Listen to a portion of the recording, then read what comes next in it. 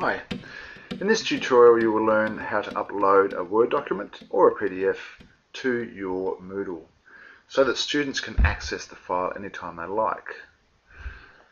So let's assume again you are logged in to the new Moodle 2 site, and once again we'll need to turn editing on. I'm going to my test course again. You will need to turn editing on in your course before you can do any editing. If you've seen the last video, you'll recognise this piece of text which was uploaded via a label. Note that if you have this block section on the right hand side, you simply double click these little rectangles to put them over on the left, assuming you don't want them there. Alright, so now it's time to upload the file. We click on Add a Resource and choose File. I'm just going to show you where the file is, and I've got two versions of it, Learning Resource 1 and Learning Resource 1. Alright, one's a Word document and one's a PDF. So I'm going to choose the PDF, and we're going to talk about the Word document after. This is going to be called Learning Resource 1. Now I do need to write something in this description box each time. It's a slight change with this version. I mean, it's necessary because if you don't, it doesn't work. Sometimes I don't see the point, but anyway, let's just not go there. You have to put something in that box, so you might as well just put the title. Sometimes a further explanation might be relevant, but I'm not going to talk about that just at the moment. Here's the important thing. We need to add a file, and then we need to navigate to it.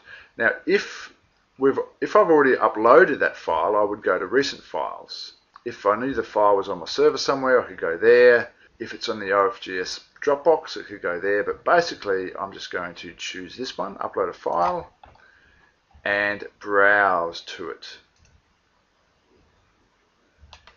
Now I know it's on my H drive, so it's just business as usual.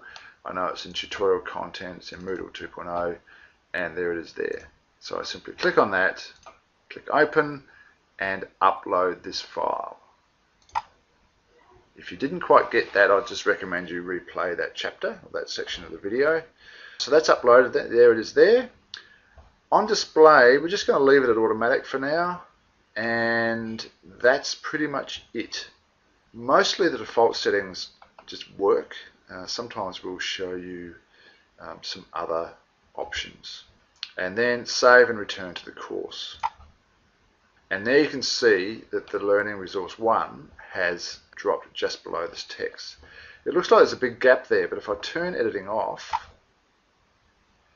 there is quite a gap there. I think that is because there's spaces left under this text. So let's have a look at that. Turn editing on. So we're going back to the label now. This is a good thing that's happened because you need to see how to get around this. Just waiting for the page to load. Okay, so here's my label. I'm going to edit that label.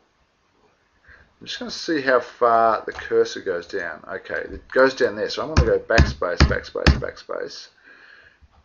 That should solve our problem of having too much white space underneath the label. Let's have a look. And yes, correct, that worked. So now if I turn editing off, and the reason I'm turning the editing off is because that's what your students are going to see. That's nice and neat there now.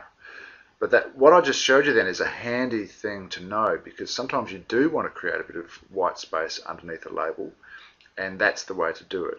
Also, sometimes you want to have one line of white space above the title of your label, and that's the way you do it.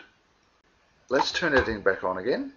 If you need to see how to upload the file, you can just watch that part of the video again. Let's talk though, because we don't want you uploading a whole lot of files and then having to change it. Let's talk about why you might use the PDF and why you might use a Word document. Basically, the reason to use a PDF is because it does not change regardless of what computer it is opened on. What you see is what you get. With a Word document, however, different computers will, the formatting might be different, or the page layout might be a bit different. So that's the reason why you might use a PDF. However, if you want your students to actually edit the document, if you want them to work on it, then obviously they're going to have a Word document.